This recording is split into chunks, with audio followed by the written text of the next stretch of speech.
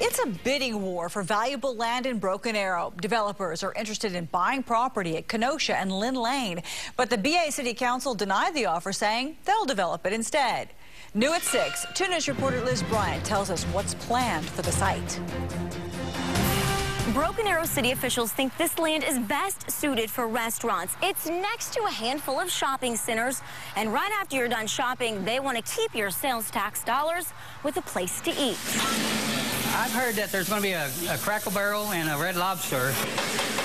It's just a rumor, I don't know. David Randall is a cook at Monica's Cafe. Our special today is grilled pork chop. He sizzles his food right across the street from his soon-to-be restaurant competition. The more restaurants will bring in more business, and we got the home cooking, thing where other restaurants don't have that.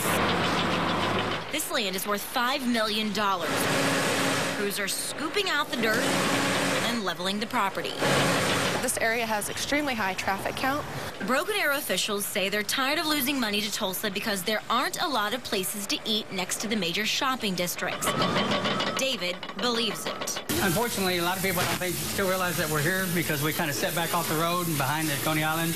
Depending on a restaurant size, there's room for 3 or 4. The city plans to secure a long-term lease with each and claims there are no sales tax incentives. We've had several inquiries, nothing that we can actually release. We're not looking primarily for chains or anything like that.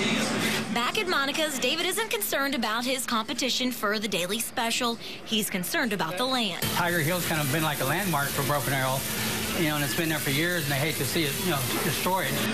Crews are scheduled to have this entire site leveled by August. After that, businesses that have signed on can start building. Reporting in Broken Arrow, Liz Bryant, 2 News works for you. Crews leveling the area cost $1 million. It's paid for out of the 2010 sales tax package.